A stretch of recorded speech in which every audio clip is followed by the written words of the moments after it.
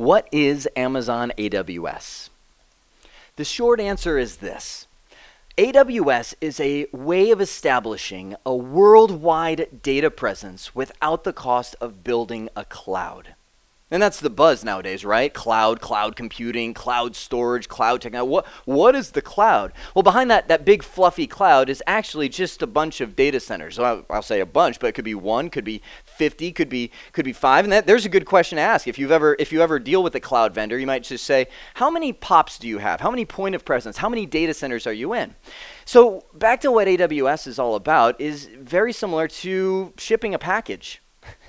You're like, well, okay, where are you going with this? So think about it. You've got a package. You need to get it. Let's say I've got, this is the United States, right? or an elephant falling down. Let's say I've got a package here in Arizona. I want to get it up here to Oregon. There's two major ways of doing that. One, I can do it myself. I can get in my car that I need to make sure is tuned up and ready to go. It's got oil, it's got gas, everything's looking good, and I start driving. And I, drive and I stop for gas and fill up, and I get all the way to Oregon, and I have that good, warm, fuzzy feeling of getting on my car, pulling out that package and saying, here you go, here's the package. That's one way of doing it. The other way is to pay a shipping courier to do it for you, which most people do because you think, okay, for $30 I can ship that package up to Oregon, and they take care of it. They've got the infrastructure already. They've got the trucks. They've got the people to drive the trucks. They've got the planes. You see what I'm saying here. They've got all of the infrastructure that's there. Welcome to Amazon AWS.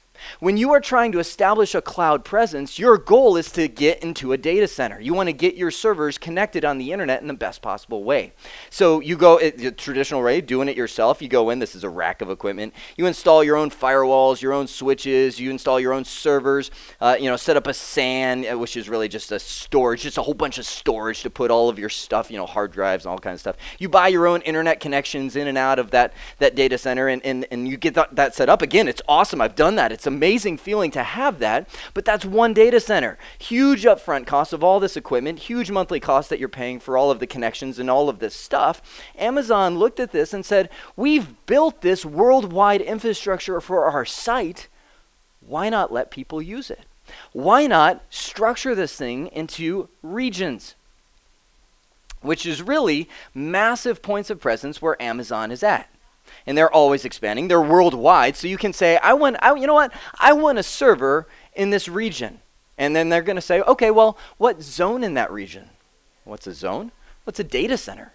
Amazon doesn't just do one in a region. They might do 2 or 3 different data centers, 4 data centers in a region that are all connected together. So again, going back to the do-it-yourself model, oh my goodness, to get into 3 data centers and have all that replicated, duplicated equipment between them all, massive costs.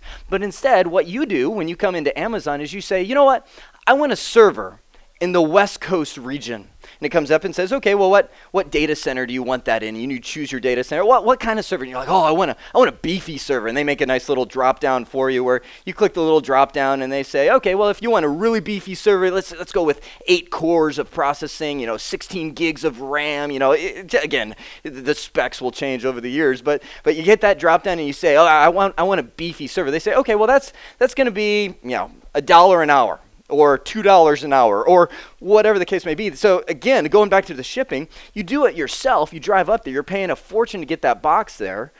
Or you go to Amazon AWS and you say, oh, okay, well, I'll pay $1 an hour for using it and setting up that server. And now you get not only one data center, but then you get replicated to multiple data centers. Not just the server, but your data, to where you can set up multiple servers in the data centers. You've got your data replicating between all these data centers, and that's just one region.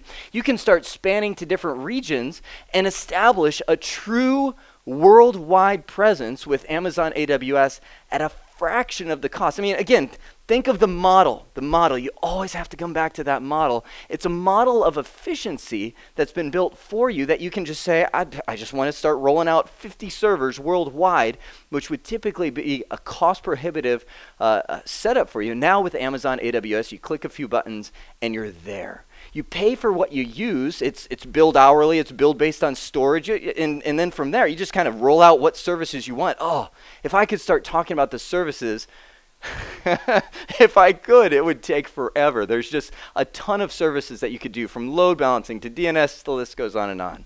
So I hope this has been informative for you, and I'd like to thank you for viewing.